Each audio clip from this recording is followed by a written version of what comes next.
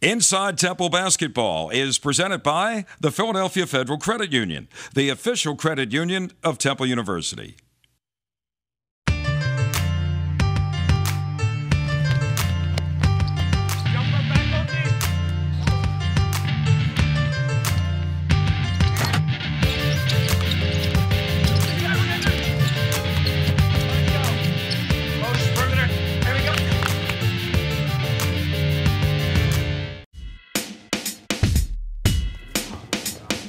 The ideal would be that somebody would play a little bit as a freshman, a little more as a sophomore, start as a junior and a senior. But you don't have the ideal. Ideals seldom ever take shape. Every kid adjusts to college differently, though. Some guys come in and they pick up on what you're doing, and they're physically maybe a little bit more ready than another guy might be. Like LaVoy Allen stepped into a situation here at Temple where his team needed him right away, and he played a lot of minutes. We needed somebody with size who could rebound and play defense. That's one of the main things I wanted coming to college, was being able to play right away, and this was a perfect opportunity. Coming in Temple, you know, they didn't have an established big man, so with LaVoy coming in, being 6'9" and 240, that position was needed to be filled. He's just one of those special guys who just had what it took as a freshman to play major minutes, and he's kept improving every year. Go, boy! It's different for each guy, and each guy develops at a different rate. So LaVoy's progress was a little bit faster than Ramon. Ramon had a chance to sit back and evaluate. Fight through it, Mo.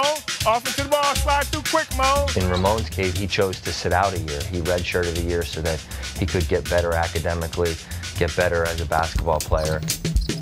You know, my freshman year, I went through a lot of things, a lot of up and downs, and growth as a player and everything. So I think I've matured a lot. Improved, got some time off the bench, helped us, and then it was the sixth man of the year last year, and now has become a starter, and he can blossom now into a leader and to one of the all-time top scorers here at Temple.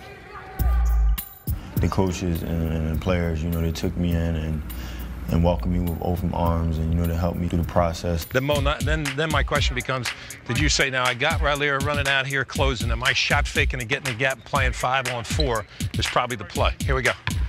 A lot is paying off. I'm just grateful for the opportunity I have right now to be here. And Scooty, along the same lines, has put in his time. Scooty has overcome a lot of adversity. He had to pay attention to his detail and his academics, work hard in school. He had to earn his spot, and right now his confidence is growing.